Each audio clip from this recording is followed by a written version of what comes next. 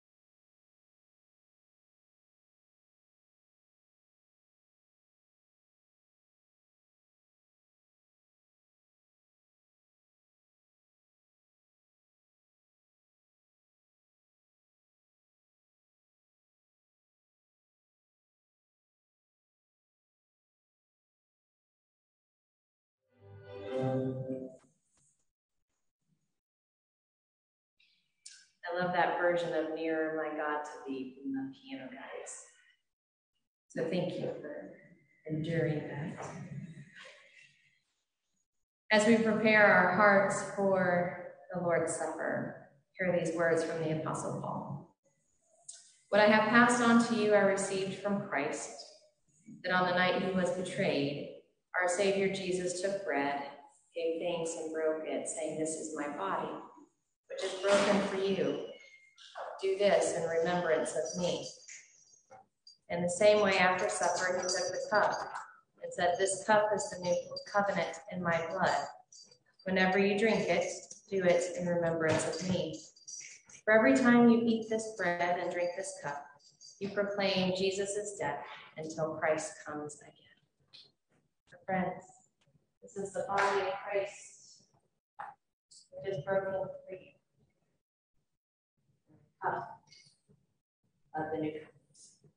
So come and taste and see that the Lord is good.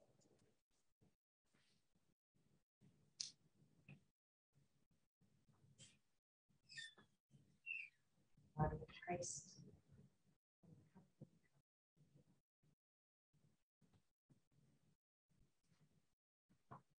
The body of Christ. And the cup of the new covenant.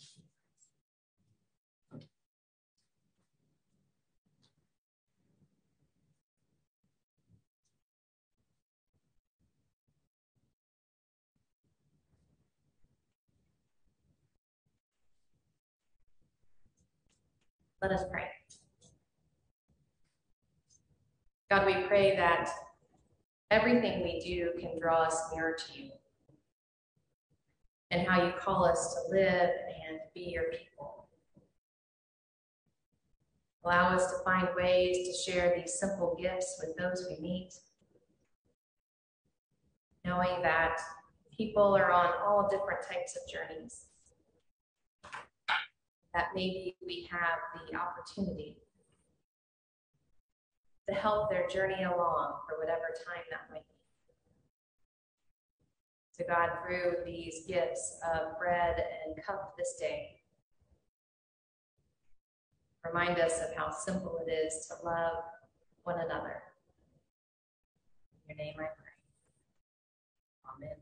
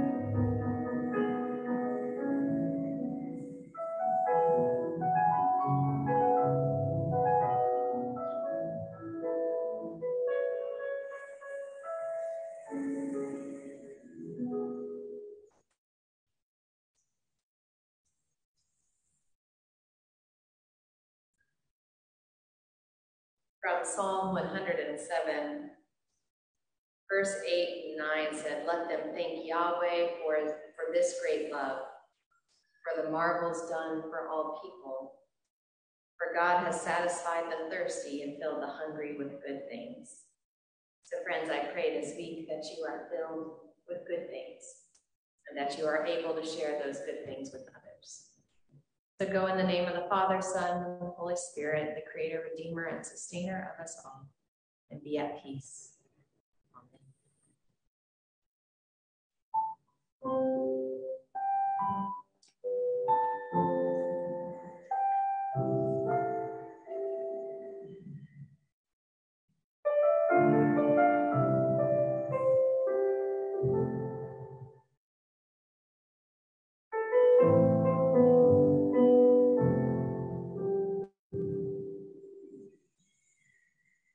Amen.